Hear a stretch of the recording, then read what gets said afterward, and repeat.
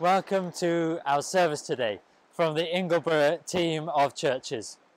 Today coming to you from Chapel a Dale, and I'm here at one of the fords across the river that runs through the dale near Beasley's, just by the waterfalls walk that passes down to Ingleton. And you can see the stepping stones behind me. I don't think today I'm going to go across because they're a bit wet on the top, and I think I might get more than just wet feet if I tried. Well, in today's service, we are reflecting on the story where Jesus calms the storm. Well, we have our issues with water in the Yorkshire Dales, sometimes quite a lot of it. The river here is not too high at the moment, but we get plenty of rainfall, but that's nothing compared to the storm that Jesus and his disciples faced. A right squall on the Sea of Galilee, and we'll be reflecting more on that a little later in the service. Well, I'm recording this between two storms that are hitting the UK, Storm Dudley on Wednesday and Storm Eunice at the weekend. I've just got outside to catch the good weather while I can. Well, the climate of the world is in some ways changing, and we're facing more of these extreme weather events.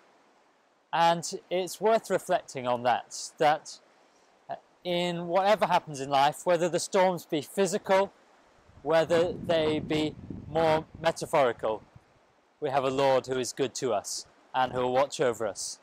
Doesn't solve all our problems, but it's great to know there's someone there for each one of us. He also helps us to be there for each other, and he shows us the way to care for one another. And don't we need one another in these troubled times? As we begin the service, let's pray. Lord, speak to us that we may hear your word. Move among us that we may behold your glory. Receive our prayers that we may learn to trust you. Amen.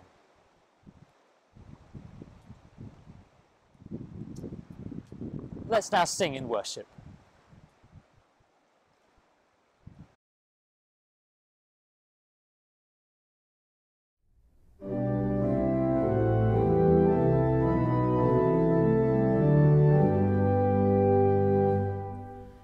Praise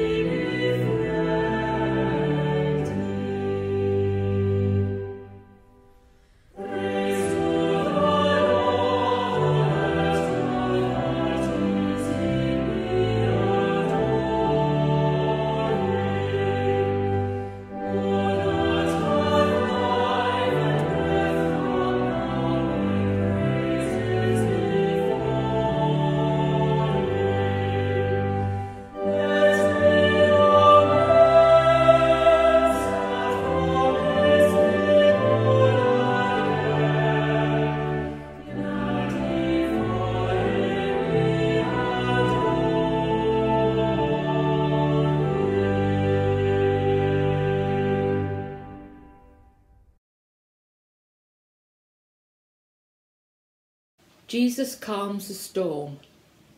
One day he got into a boat with his disciples, and he said to them, "Let us go across the other side of the lake." So they put out, and while they were sailing he fell asleep. A gale swept down on the lake, and the boat was filled with water, and they were in danger. They went to him, woke him up, shouting, "Master, Master, we are perishing." And he woke up and rebuked the wind and the raging waves. They ceased, and there was calm. He said to them, "Where is your faith?" They were afraid and amazed, and said to one another, "Who then is this that he commands even the winds and the water, and they obey him?"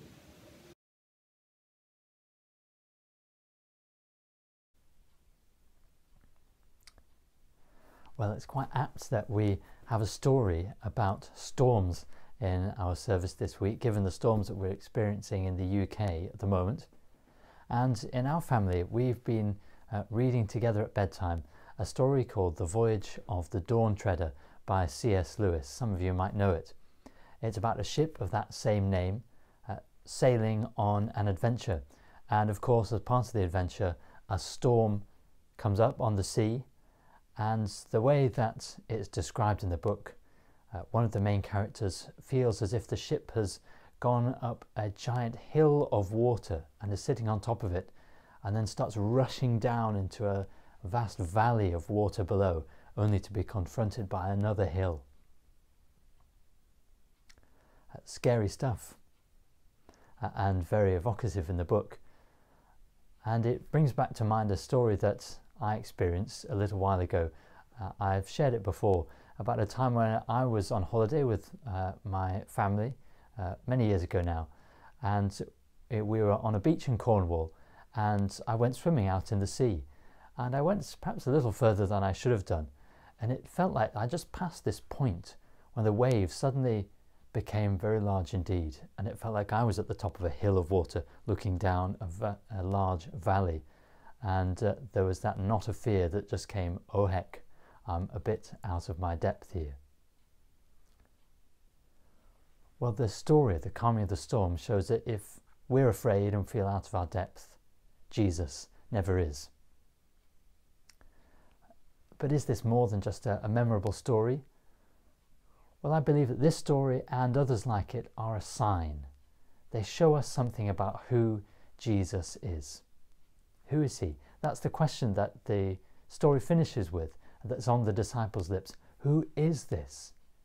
He commands even the waters and the winds, and they obey him. Who is this? Well, he is at least a prophet. Some of the prophets of the Old Testament do miracles where the weather seems to respond to their prayers or words. Jesus is at least a prophet. But as you read some of the miracles like this one, some of the stories in Luke chapter 8 and 9 around this one, you get a sense that no problem is beyond Jesus. Ultimately, any problem, challenge, trial that humanity can face is solved through him. Ultimately, that is the case. Who is Jesus? But does that mean that everything is just going to be okay? Well, it doesn't quite work like that, does it? We still get afraid of things in life, whether the trials we face are literal storms at sea or on the waters, or whether they are problems of another kind. It's natural, even realistic, to be afraid. The disciples would have been fools not to be afraid in a boat that was sinking. There's been a lot of fear in the world in the last 2 years. I think fear has been one of the overriding emotions in COVID during the pandemic. Or if not fear, at least anxiety. Because it's been so uncertain, so unsettling, it just has created that sense of gnawing anxiety in us. Then, of course, there's the climate crisis, what some are calling a crisis, at least climate change dramatic change at that, that can create fear and anxiety. But I think this story of Jesus shows us that faith, it doesn't stop fear, but it at least tempers it. It changes it. Faith changes our fear. It lessens it because it's matched with trust. Well, I was saying that we should expect miracles, expecting things like this just to be sorted out. We live in an age when miracles are not quite so believed as perhaps they were in times past. We could hardly say that the disciples were gullible, however. They thought it was the end. They thought they were going to drown. They weren't looking for miracles, but Jesus delivers one. They still were people who needed evidence to believe in miracles.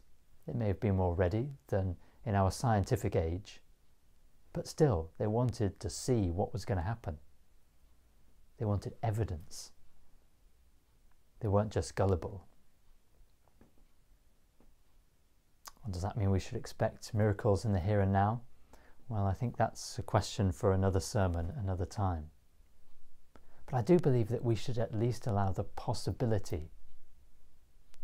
We should expect God to be at work, whether that's through natural means to help us or through something more. We should have that faith that God cares about us and He cares enough to look after us. I believe this story shows us that the trials, whether they're literal storms or a storm of a metaphorical kind, just a trial, a challenge in our lives, these trials are opportunities. They're opportunities for us to exercise faith in Jesus, in God's care for us, in His goodness. It doesn't make it easy, I know. We can't just snap our fingers and choose to not be disturbed, afraid, not to find things hard. We can't just change the way we feel overnight. But trials, challenges, they can be seen not just as problems, but as opportunities for us. So what do we do about this? Well, we do need to have a strengthened faith. Faith that can persevere through some of these things, expecting, yes, God to care for us, looking to Christ to care and to show the goodness of God to us, expecting God to be at work somehow, we don't always know how, but expecting that ultimately things will be all right. We might not see it soon. We maybe will only see God's deliverance in eternal life. But faith trusts Him on the journey. We're approaching the time of Lent in the Church's year, and in one sense that's an ideal time to renew our faith, to look again to Jesus, to renew our trust in God, in His care. So maybe that is through some of the ministries of the church, through our services, events, courses and so on, or just time spent by ourselves, learning more of Christ, renewing our understanding of Him, of God's plans for us, of His purposes, praying that He'll see us through, and making those positive choices to serve Him and to look out for others.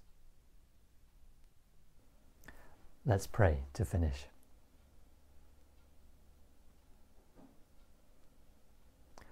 Heavenly Father, we praise You that Jesus is the Lord, that no problem is beyond His power to save us.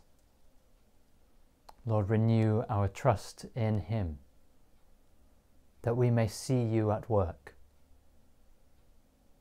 Help us through the times of trial.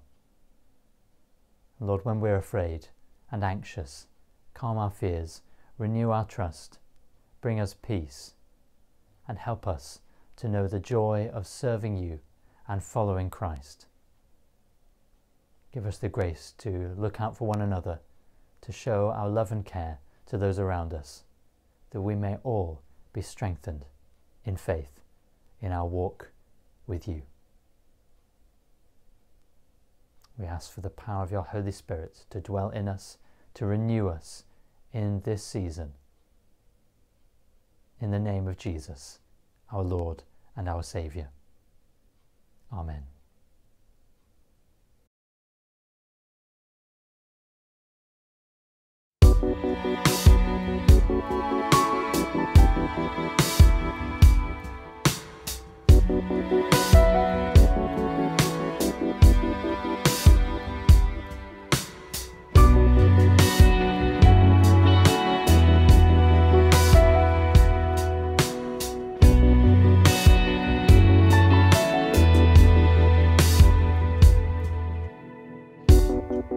Where are you in the storm?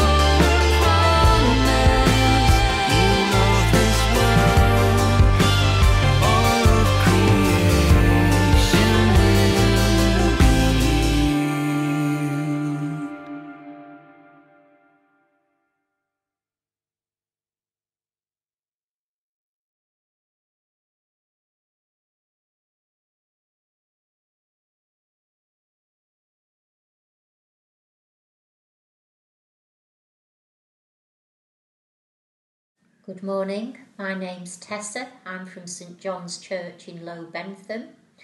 I hope everybody survived Storm Eunice this week. As you know, several of us are following the Lay Worship Leaders course at the moment, and my task for the holiday has been to think about kinesthetic prayer. So first idea is to have some pebbles or stones, need a piece of paper, bowl of water and a pen. And I'm going to start by putting my pebbles one by one into the water as I offer up my prayers to Jesus. I've been fortunate enough to visit Galilee, and the last pebble has come from the shores of Galilee, and I'm adding that as I pray for world peace. The next thing can be done by all the family, so I hope you children are ready to help the grown-ups. And we're going to make some prayer boats. So the first thing you need to do is fold your paper lengthways and make a firm crease down the edge. You then open the paper up, taking the corners furthest away from you, fold the paper towards you, edge to edge, and make another firm crease. You then take a top corner furthest away from you, fold it in to line up with the crease at the centre of your paper. You do the same with the other side, so that you now have two triangles. You lift the flap up, you fold the corner in, just so that you've got a smaller triangle, the corners on the edge. You open the flap again, make another small triangle, just so that the edge is adjacent to the large triangle at the top. Turn your paper over and take your corners in to fold them so the edge is matching the other side. You can then take your pen and write your prayer in between the small corners. My first prayer this week is for Andrew Barrett and his family. Andrew has had a stroke this week and is recovering in hospital. So I hope and pray that he's home soon and his family can be together and that he makes a speedy recovery. My second prayer is for the safe arrival of my granddaughter, who is due any day now. Once you've written your prayers, with the open edge still facing you, you can fold your pairs inwards and upwards. You do that on both sides. And then you'll find that you've got a hat. You take that hat, twist it, press it down to end up with a diamond shape. Again, with the open edge towards you, you fold the bottom corner upwards, not allowing it to touch the corner underneath, but to leave an edge all the way round of about 1 inch. You then turn it over and repeat on the other side, leaving that border of about 1 inch. You now have a smaller hat, which again, you twist, open and twist. And this is the part where the magic happens, children. Might have to help your parents with this. Take the corners on either side, lift and open, press them down, and now your boat is ready to float. And hopefully as you pass your bowl through the week, you can remember the prayers that you've made today. And I hope everybody has a happy week ahead.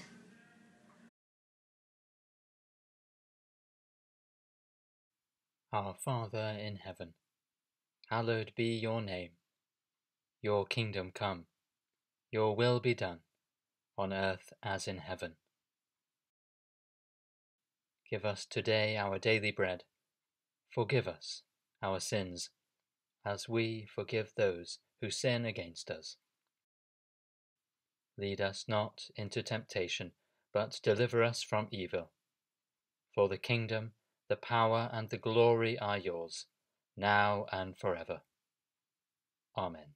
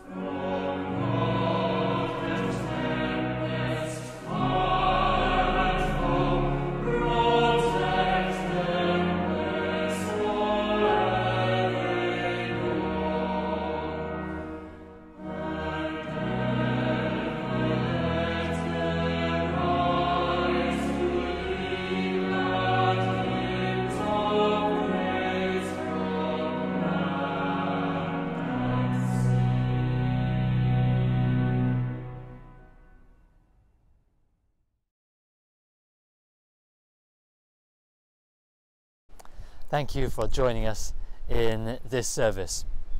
Whatever storms we face, Jesus is with us. He is our mighty Lord and he protects us. In a couple of weeks it will be the start of Lent. Our Ash Wednesday service on the 2nd of March is coming up, so do keep an eye on our social media channels and our website for details. We've got Lent courses as well for those who are local to us, if you'd like to join with those. I'm hoping to be able to live stream the Ash Wednesday service from St Mary's Church in Ingleton, so do keep an eye for that. That'll be 7:30 here UK time on the 2nd of March. Let me close this service with a blessing. May the Lord bless you and watch over you. The Lord make his face shine upon you and be gracious to you. The Lord look kindly on you and give you peace. And the blessing of God Almighty, the Father, the Son, and the Holy Spirit be among you and remain with you always. Amen.